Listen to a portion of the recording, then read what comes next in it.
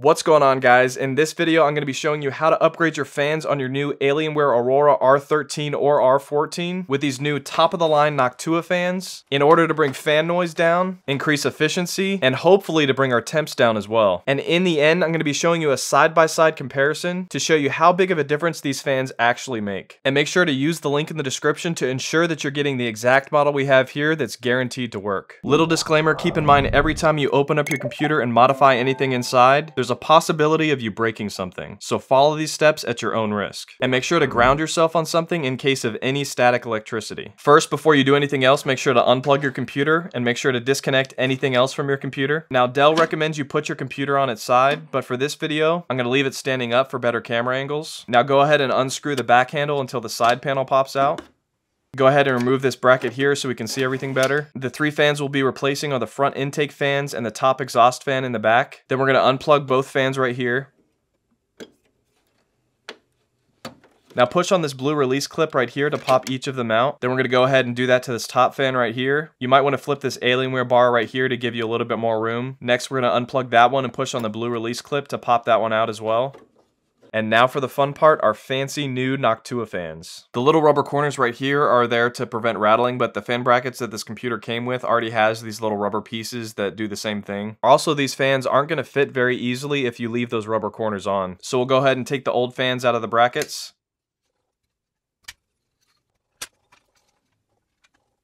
Now as we slide the new ones in, we just need to make sure that the direction lines up. These fans suck air in on the clean side and then blow it out the side with the logo. As we put the fans in, we just need to pull the rubber pieces through each corner hole until you feel a slight snap in place. Now go ahead and do that for each fan. And then look for the 3 bracket holes on the chassis, line them up with each fan. And now we're ready to put them back in the computer by plugging them back in. And then place the fans in them at an angle and then snap them in. Alright, now let's close everything back up and plug it in to check out the difference. Initially with my first few tests with Forza, it actually appeared like the stock fans kept temps lower than the new Noctua fans for the GPU, CPU, and the VRAM. I was worried about this as a possibility as the stock fans actually have about twice the RPMs as the Noctua fans. But then as I did more and more tests on games like Tomb Raider, the temperatures got closer and closer to each other despite the fact that the stock fans were spinning twice as fast as the Noctua fans when at full speed. Same thing happened with my 30 tests within Call of Duty as well. The GPU, CPU, and the VRAM temps with the old and new fans were nearly identical. When it came to the noise levels, in performance mode they were about the same, but with the fans maxed out, there was a huge 7 decibel difference. To make everything fair, I tested the stock fans at 45% speed since that was the fastest that the Noctua fans could spin, and there was still a 3 decibel difference. That's huge. Keep in mind, every decibel is exponentially louder, and a 3 decibel difference represents about 100% gain increase. Very worth it because the stock fans at full speed were pretty annoying.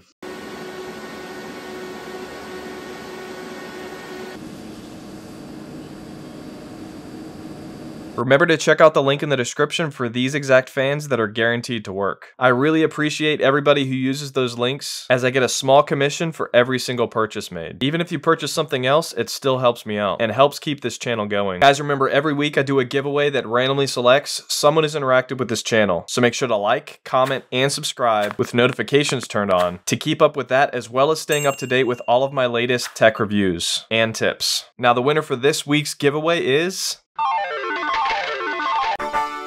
Jose Borges. Thanks for watching, guys. God bless.